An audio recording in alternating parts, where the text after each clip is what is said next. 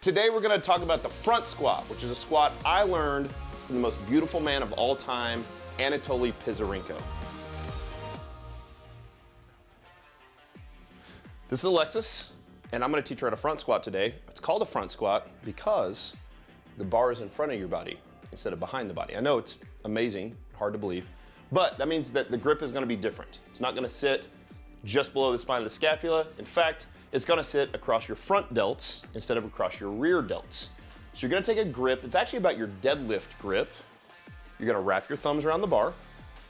You're going to throw your elbows forward. You're going to step up underneath the bar, throw your elbows forward, and what we're looking for here is nearly parallel humerus. That's right. The higher the elbows are, the more muscle mass you have to set the bar on. Take a deep breath and stand up. Now I'm going to point out a few things about the grip. We've got a parallel upper arm, that looks great, good shelf on your shoulders, and you've got a good grip on the bar. For people that have flexibility issues, they might lose their pinky or even their ring fingers off the bar and just be able to hold the bar with their first two fingers. That looks great, right? Another thing we can do with flexibility problems is take a wider grip. So if you have a shorter humerus and a longer forearm, you'll have to widen your grip.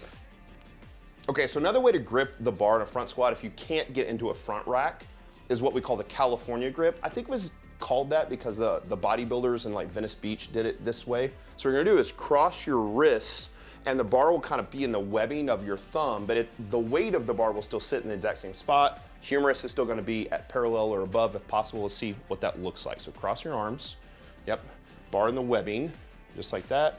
That's right, and stand up tall. Walk back.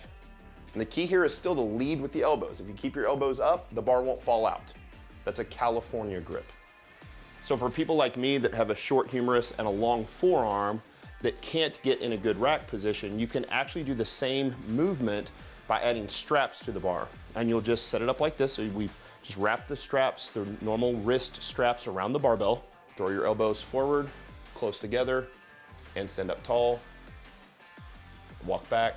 It'll look just like that. So the difference in the front squat and a low bar squat that we normally teach is that in a low bar squat, almost all of the body or the majority of the body is going to be behind the gravity vector. So it's going to be behind the barbell, behind the midfoot, and so all those muscles of the posterior chain, posterior being the back of your body, are going to get extra worked. Your hips are going to be more closed, your knees are going to be more open, your back is going to be more horizontal in a low bar squat. In a front squat, it's the opposite. As you get down to the bottom of a front squat, you'll notice that a much greater percentage of your body is gonna be in front of the barbell, mostly your knees. And so that means that your knees are gonna be more closed, your hips are gonna be more open, and your back is gonna be more vertical rather than more horizontal. And that means that the quads and the muscles that control the front of the knees or the anterior side of your body is gonna get more work on a front squat than on a low bar back squat. Just like that, elbows up and in, close together, like that. Stand up tall, walk back. All right, now the goal here is to keep a relatively vertical torso, and the way to do that properly is to think about keeping your elbows up. Lead with the elbows. You're naturally gonna hip drive. Let your knees come forward and out. Actually narrow your stance just a tad. It's gonna be just a tad narrower than a low bar squat. And descend into your squat. Do not bounce off your knees. Go down slow, up fast. Good, tiny bit deeper. Good, just like that. Stay on midfoot. Lead with the elbows out of the hole. Lead with the elbows a little harder out of the hole. Lift the elbows here. There you go. I want you to think about rib flare. I want you to widen out your ribs, flare them out. Don't think about lifting your ribs up real high. One problem that a lot of people have is they'll overextend their thoracic back, their upper back. They'll overextend it. So as they come up out of the hole, they can't hold that overextension. They go to normal extension and the weight jumps forward. By flaring your rib cage, you provide a solid base of support for the barbell, for your ribs, for your shoulders, for your hands. Everything is where we need it to be. So flare your ribs out as you go into your descent. Go down slow and up fast. Good, and eyes are exactly where they're supposed to be dead forward instead of on the floor. We want a neutral neck. That looks great. Let's do one more. Good. Walk it in, touch the uprights.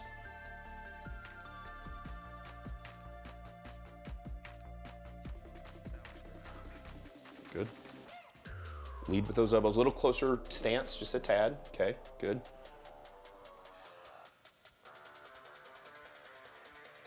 Good.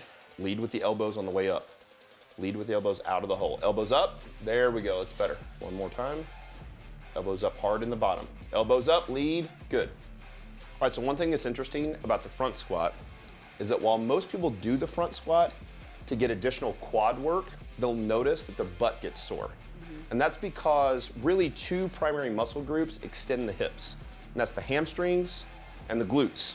But because the hamstrings are shortened already in the bottom of a front squat, the only thing that really gets stretched in the bottom of a front squat from the posterior side or from the hip side are the glutes. Eccentric loading is typically what makes us sore. And eccentric loading is the muscle lengthening under load. So when you're going down slow and your glute muscles are going from short to longer and more stretched out, that causes some micro trauma really to the sarcomere, to the sliding filaments that are contracting there, and causes some inflammation, and you'll often get sore. So a lot of people, when they first start doing front squat, they think their quads are gonna get sore, and they might, but they're often surprised how sore their rear end gets because it's doing work for itself and for the hamstrings, when with a low bar squat, the hamstrings get to contribute more. So let's talk about why we would do the front squat at all, right? So first off, for an Olympic weightlifter, like a competitive weightlifter that does the clean and the snatch in actual competition, a front squat is a very specific type of squat that they have to do to get out of the bottom of a clean. So really all Olympic weightlifters are gonna do a front squat. For everybody else, we would much rather them do a low bar back squat because it uses more muscle mass, more weight, and probably about the same range of motion as a front squat. Front squat for almost everybody is gonna use less weight and less muscle mass. So why we use it? Well, for an advanced lifter, it's still a perfectly acceptable option as a supplemental lift on a 4-day split after the main deadlift. So it's just a perfectly good supplemental lift that you can use. The other thing that is nice about a front squat is if you have a hip injury or a problem with like a labrum tear or any sort of osteoarthritis in your hips, because the front squat is gonna close the knee but leave the hips open. If your knees are healthy and your hips are not, this could be a viable option for you or for anybody with hip problems, so it works pretty well. One of the things about a front squat, because the bar sits on your neck often, like obviously the weight of the bar is on your delts, but because it's so close to your neck, it can cut off the blood supply there at your carotid artery, and we could have some oxygen problems, some blood to the brain problems if we're not careful. And we tend to do these for lower reps, so reps in the 1 to 3 range, and we would often get our volume on a front squat with adding additional sets rather than adding additional reps. So things like 5 sets of 3, 4 sets of 3, top set of 3 and some back off sets of 3, top single and some back off sets of 3. That would be more along the lines of how we would program this rather than a typical 3 sets of 5, 4 sets of 5, 5 sets of 5 on the front squat. And a lot of that is you're just gonna lose air. It's hard to breathe in the middle of a front squat while it's often closing off your trachea, right? Like you often can't get in air very well. So most of these will be performed on one big breath to perform the entire set, all 3 reps. To learn about more great squat supplemental variants, that was a lot of words. That was a lot. And most of those were taught to me by cons in the United States as opposed to Olympic lifting gold medalists from Russia. You can click the squat playlist right up there.